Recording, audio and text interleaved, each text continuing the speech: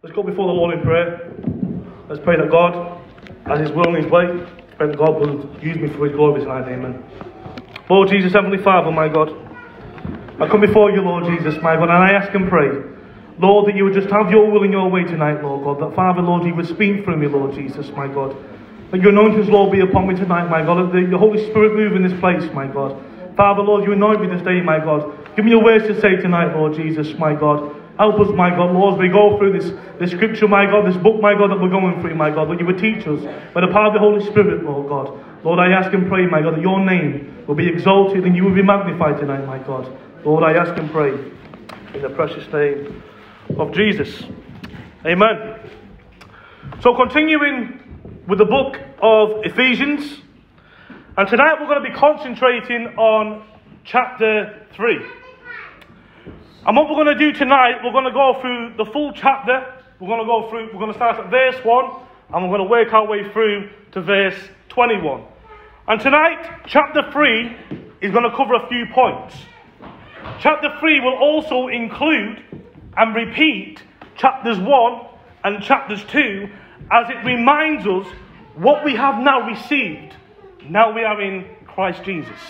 So some of the points that we're going to talk about tonight, as I've already said, we will look at what we have received, what we have been saved by, the purpose of what we have been saved by, and appreciating what we have been saved by, and what God is able to do for us, and what God continues to do for us. So if you've got a Bible tonight, turn to the book of Ephesians, chapter 3, I'm going to start at verse 1. Once you're there, just give me an amen, and then I know that you're ready to read. Ephesians chapter 3, and starting at verse 1. Everybody there? Amen. Praise the Lord. And the word of God says, "For this reason, I, Paul, the prisoner of Christ Jesus for you Gentiles, if indeed you have heard of the dispensation of the grace of God, which was given to me for you, how that by revelation he made known to me the mystery, as I have briefly written already, by which, when you read, you may understand my knowledge in the mystery of Christ, which in other ages was not made known to the sons of men, as it is now being revealed by the Spirit to his holy apostles and prophets, that the Gentiles should be fellow heirs of the same body and partakers of his promise in Christ through the gospel, of which I became a minister according to the gift of the grace of God given to me by the effective working of his power. To me, who am the less than the least of all the saints, this grace was given, that I should preach among the Gentiles the unsearchable riches of Christ, and to make all see what is the fellowship of the mystery, which from the beginning of the ages has been hidden in God, who created all things through Jesus Christ, to the intent that now the manifold wisdom of God might be made known by the church to the principalities of power in the heavenly places, according to the eternal purpose which he accomplished in Christ Jesus our Lord, in whom we have boldness and access with confidence through faith in him. Therefore, I ask that you do not lose heart at my tribulations for you, which is your glory. For this reason, I bow my knee to the Father of our Lord Jesus Christ, from whom the whole family in heaven and earth is named, that he will grant you, according to the riches of his glory, to be strengthened with might through his Spirit in the inner man, that Christ may dwell in your hearts through faith, that you, being rooted and grounded in love, may be able to comprehend with all the saints what is the width and the length and the depth and height, to know the love of Christ which surpasses knowledge, that you may be filled with all the fullness of God. Now to him who is able to do exceedingly, abundantly, above all that we can ask or think, according to the power that works in us, to him be the glory in the church by Christ Jesus, to all generations, forever and ever. Amen. Thank you, Lord, for your precious word. Okay, so as we know by now, as we've been going through the book of Ephesians, round about now we should understand that we're We're halfway through the book of Ephesians. And being halfway, I thought it would be a good idea to explain how this book is split into two sections. And also look at a bit more detail into chapter 3, how God has designed and constructed the first 3 chapters. The book of Ephesians, as I've already said, it is split into 2 sections. You have the first 3 chapters, chapters 1, chapter 2, and chapter 3. It shows us what we have received now coming into faith in Christ Jesus. And the last 3 chapters, chapter 4, chapter 5, and chapter 6, shows us what we must do now we are in Christ Jesus. But looking at the first 3 chapters of Ephesians shows us so much detail. The first 3 chapters even shows us the triune God at work. It shows us the work of the Trinity. We see the triune God at work in 3 different offices. We see the ministry of the Father in chapter 1. We see the ministry of the Son in chapter 2. And we see the ministry of the Holy Spirit in chapter 3, what we're going to look at tonight.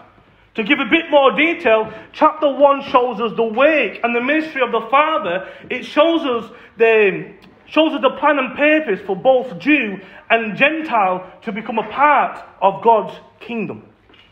And us being the Gentiles, He has now made a way that we can be adopted as His children, because chapter 1 shows God's blessings to both Jew and Gentile. And if you can remember when I done a teaching on chapter 1, you will see the blessings that God has now given to the Gentiles with predestination, election, redemption, adoption, and then sealing with the Holy Spirit of promise. Chapter 2 shows us the work and the ministry of the Son. That through the blood of Jesus, the perfect work that Jesus did upon the cross, Jesus has given us the opportunity that we can receive all the blessings that the Father has given and promised for the Jews in chapter 1. And through the work that Jesus did upon the cross, He has also provided a way for the Gentiles to be grafted in the body of Christ, and also to receive the forgiveness of sin and to receive the free gift of salvation, which leads to eternal life in Christ Jesus. And chapter 3 shows us the work and the ministry of the Holy Spirit.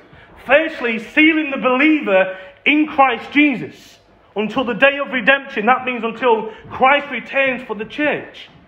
And now coming into chapter 3, He is also revealing the mystery of the gospel for the Gentiles to come to faith in Christ Jesus.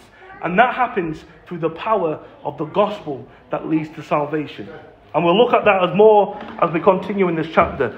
But starting at verse 1 of chapter 3, it says, "For this reason, I, Paul, the prisoner of Christ Jesus, for you Gentiles."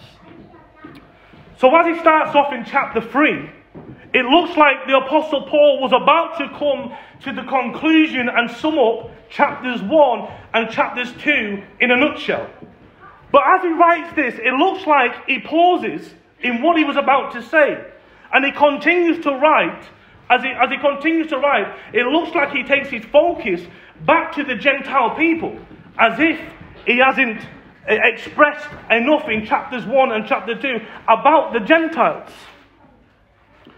Because understand this, that like I just said, chapter 1 and chapter 2, even though the promises was for the Jews, it's also speaking to the Gentile people. Because through, I think it was Dean that done chapter 2, we see that now through the blood of Jesus, the Gentiles has now been grafted in. So these blessings that was promised to the Jews is now promised to the Gentiles. Then he continues to talk about the Gentiles as if he hasn't expressed his point enough. He says in verse 2, "If indeed you have heard of the dispensation of the grace of God, which is given to me for you, how that by revelation He made known to me the mystery, as I briefly written already, by which you read, you may understand my knowledge in the mystery of Christ." The Apostle Paul then starts to talk about the dispensation of the grace of God that was given to him for the Gentiles. He wants them to know his knowledge and understanding in the mystery of the gospel that God has revealed to him through the work and the power of the Holy Spirit. It's a bit of a long word, but for those who don't know what dispensation or dispensationalism is, dispensation is basically a period of time where God deals with man. In the mystery of the dispensation of God's grace that was given to the Apostle Paul, this was a time that God was dealing with the Gentiles. By taking his focus off the Jewish nation for a period of time, but not to neglect or abandon them, he takes his focus off the Jews and he puts his focus on the Gentiles to show the way of salvation. And today, we know the way of salvation, that it comes from the Lord Jesus Christ for what he did upon the cross at Calvary. Amen. And that's why the gospel is preached today to all the nations. As Jesus tells us, as Jesus commands us in the Great Commission, what does he tell us? He said, go out to all the nations and to preach the gospel. But now that Jesus has taken his focus off the Jews and now has put them on the Gentiles, how do we see this in Scripture? Well, we can start to look at this, at the pinnacle of the Gospels, the turning point of the Gospels for the Gentiles. If we look at the Gospel of Matthew as an example, most of us will be familiar with Matthew chapter 12, verse 22 to 30, when Jesus cast out the demon out of the man that was possessed, blind, and mute all at the same time. We see that before this, Jesus has healed people with the same problem, but individually. But as we get into Matthew chapter 12, here Jesus shows and demonstrates his messiahship in one person, showing them that by this they should understand that the Messiah is here. The Messiah has come. And after Jesus heals this man of possession, of blindness, and muteness, the response of the Pharisees, they say to Jesus, you cast out demons by Beelzebub, the ruler of demons. In other words, the Pharisees was basically saying to Jesus, you cast out demons with demons. What you're doing is blasphemy. What you're doing is completely wrong. And with this response that they give to Jesus, it shows that they have mocked Jesus, they have blasphemed him, and they have rejected him as the Messiah. They have rejected him as the Saviour of the world. And they even continued to reject him in the following chapters. In Matthew chapter 13 and verse 53, we see that the Pharisees, they still reject Jesus as the Messiah. But where does the Gentiles come into this? Now that Jesus has performed many signs, miracles, and wonders to the Jews, they have rejected Jesus. Where does the Gentiles now come into this? Not long after this, about a chapter or two later, in Matthew 16 and verse 13, this is now the pinnacle of the gospel. This is the turning point for the Gentiles. And I believe that this is what the Apostle Paul was talking about when he mentions the dispensation of God's grace for the Gentiles in Ephesians chapter 3 and verse 2. He's basically revealing God's divine plan for the Gentiles to come to salvation through the work that Jesus did upon the cross. The only way that the Gentiles can be now saved and grafted in to the body of Christ. Matthew chapter 16 and verse 13. And I will call this the pinnacle of the gospel, the turning point for the Gentiles to come to salvation. It says, when Jesus came to the region of Caesarea Philippi, he asked his disciples, who do people say the Son of Man is? They replied, some say John the Baptist, others say Elijah, and still others Jeremiah, or one of the prophets. But what about you? He asked, who do you say I am? Simon Peter answered, you are the Messiah, the Son of the living God. Jesus replied, blessed are you, Simon, son of Jonah, for this was not revealed by flesh and blood, but by my Father in heaven. Here Peter has just had divine revelation from the throne room of grace that God the Father has just revealed to him the understanding who Jesus is. He's revealed that he is the Messiah, the Son of the living God, the Savior of the world. And even though that Jesus was showing this to all the Jews, they have rejected it. But God the Father showed Peter, divine revelation, who Jesus was. That he was the Messiah, the Son of God, the one to bring salvation to both Jew and Gentile. And straight after this, Jesus takes his focus off the Jews and he puts his focus on the Gentiles. You might be thinking to yourself, well, how did you come to that? Because in the following verses, straight after, in verse 20 to 21, it says, Then he ordered his disciples not to tell anyone that he was the Messiah.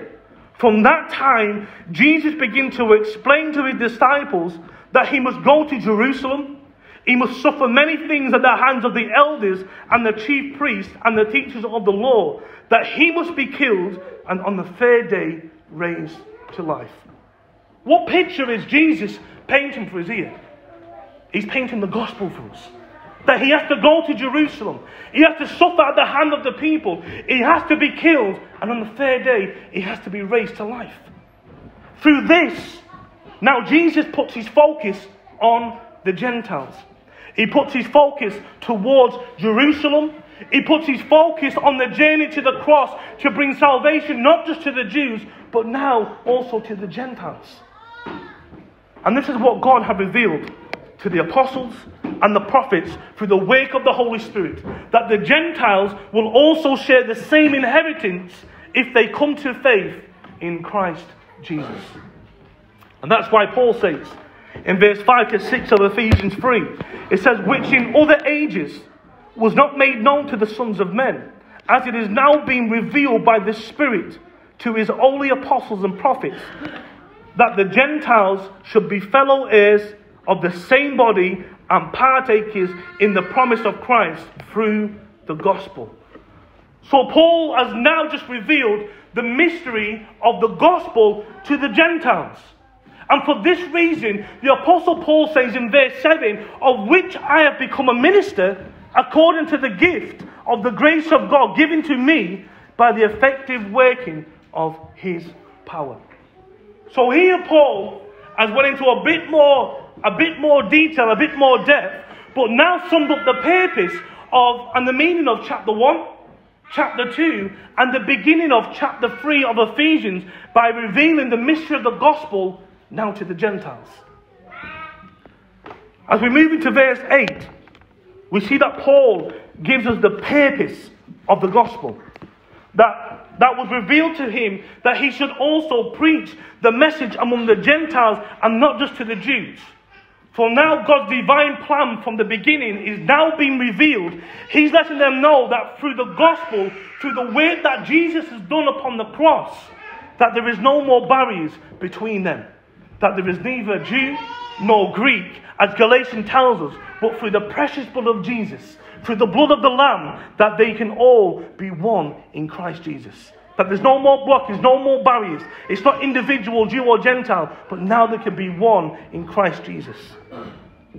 Verse 10 says, to the intent that now the manifold wisdom of God might be made known by the church to the principalities and powers in the heavenly places. In other words, the wisdom of God revealing that all men can come to faith in Christ Jesus and unite in one body, not separately, not by yourself, but now you can unite in one body, is now going to be revealed to all of heaven and to all of earth. And he's going to let them know that all this was accomplished. How was it accomplished? It was all accomplished in Christ Jesus upon the cross at Calvary. And now that we are in Christ Jesus, verse 12 says, in whom we have boldness and access with confidence through faith in him. What a blessing to know for us that now we are in Christ Jesus. Now that we've been adopted, now that we have been redeemed by the blood of the Lamb, now we've been sealed with the Holy Spirit of promise, now that we've been made alive in Christ, that there is no blockage between us and God anymore. That curtain has been torn and split in two. That wall and that barrier has been brought down. And now we can come with boldness and confidence in faith into the presence of God. We can come into the throne room of grace. Just begin to think for a minute. in how much God has done for me and for you. Begin to think for a minute that we were sinners, that was dead in our sin. We was cut off from God on a journey to a lost eternity in the fires of hell. And that Christ, He will give up the majesty of heaven. He will give up the majesty of heaven, and He will come as that suffering servant to be beaten, to be mocked, to be crucified by the hand of His own creation, to die a sinner's death, and then raised to life on the third day, to bring salvation to all who call upon His name. I don't know about you, but that's what you call being blessed. Blessed beyond our minds could ever imagine. Because if we had to be completely honest, if I had to be completely honest tonight, not one of us has bought our salvation. Not one of us has earned our salvation. Not one of us has worked for our salvation. Not one of us deserve our salvation. But Christ will still come. He will still come willingly, leave the majesty of heaven, come without charge to bring salvation to all men who put their faith and trust in Jesus of the work that He did upon the cross. And because of all this, all the blessings, all what Christ has done, Paul then sums up chapters 1, chapter 2, and chapter 3 in verse 14. Because when Paul paused at what he was going to say in verse 1, it's only in verse 14 when that pause is taken away, and then he continues to say what he was going to say in the beginning. Verse 14 says, "For this reason I bow my knees to the Father of our Lord Jesus Christ." Having understood everything that the Father, the Son, and the Holy Spirit has done in chapter 1, 2, and 3, all Paul can do is bow the knee and look to the sovereignty of God. Understanding that all he has done, all Paul can do is bow the knee in total appreciation and thanksgiving that God would show so much love, so much mercy, so much grace to people who don't truly deserve it. That's all Paul can do. Bow the knee and look to the sovereignty and the majesty of God. A question for us all tonight. And I can't answer this question for you, but it's a question I've got to begin to ask myself tonight. When was the last time that we bowed the knee before God? In praise, in worship, in thanksgiving for what Jesus has done for us. When was the last time I bowed my knee? When was the last time that I bowed my knee with pouring out my heart, crying before God with thanksgiving on my lips? When was the last time I bowed my knee and said, "Thank you, Lord, that you left the majesty of heaven. Thank you, Lord, that you came as that suffering servant. Thank you, Lord, that you took my place upon that cross. Thank you, Lord, that you shed your blood for me. Thank you, Lord, that now I put my faith and trust in you. I can receive all these blessings, and now that I have eternal life awaiting for me." When was the last time I bowed my knee and looked to the sovereignty, the majesty, and the goodness and the greatness of God? And now that we're in Christ Jesus, all that God continues to do, He continues to bless us. Because He also wants us to be strengthened. It says He wants us to be strengthened with might through the Holy Spirit, that the inner person will be strengthened as Christ dwells within our hearts. As we continue in these verses, we just see that He's a God that continues to give, a God that continues to pour out, a God that continues to bless, a God that wants to be close with His children. Verse 17 says, "So that Christ may dwell in your hearts through faith. And I pray that you, being rooted and established in love, may have power together with all the Lord's holy people to grasp how wide and long and high and deep is the love of Christ, and to know this love that surpasses knowledge, that you may be filled to the measure of all the fullness of God." Now that we have been established and rooted in God's love, and now that we have experienced God's love in so many different ways, the Apostle Paul's prayer here is that we have the power together to fully grasp and understand the width, the length, the height, and the deepness of God's love. Because it's okay for me to say, I know that God loves me. which I do. I know that God loves me. He demonstrated his love upon the cross. But it's okay for me to say, I know that God loves me, but do I really understand it? Do I really truly understand that God loves me? Do I understand God's love in such a way that my lifestyle proves it? Do I understand God's love in such a way that I no longer live for this world, act like this world, do the things of this world, but now my life demonstrates how much God loves me and I start to live for Jesus? Does my life prove? Does my life prove it? Does my life prove that chapter 1, chapter 2, and chapter 3 of Ephesians has grabbed hold of my heart in such a way that all I can do is cry before the Lord with thankfulness and praise and worship before him? And that's why Paul pauses at the beginning, because he wanted to express all this so much more than he's already done in chapters 1 and chapter 2 of Ephesians. I believe chapter 3 is a final wake-up call for us to understand that we serve a God that is filled with so much love, so much mercy, so much grace, so much compassion. But a question for us all tonight: are we starting to understand? Are we starting to understand how much God has done for us? Are we starting to understand how much God truly loves us? Because if you don't understand how much God has done for you, if you don't understand how much God loves you, the Apostle Paul, by the grace of God, is going to remind you one more time before he ends this chapter. Verse 20 says, "Now to him who is able to do exceedingly, abundantly, above all that we can ask or think, according to the power that works in us, to him be the glory in the church by Christ Jesus to all generations, forever and ever. Amen." Now that God has blessed us, just try and picture this in your mind just before I finish, and realize how much God has done for us. Now that God has blessed us, now that God has called us, now that God has adopted us, he's redeemed us through his precious blood. Now he has sealed us with the Holy Spirit of promise.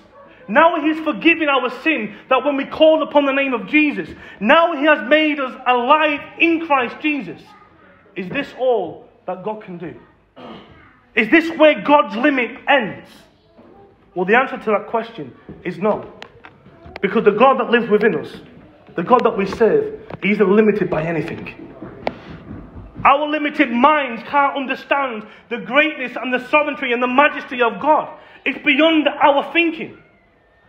But if there is a possibility that our limited minds can remember something, simply remember and understand that God can do everything for us.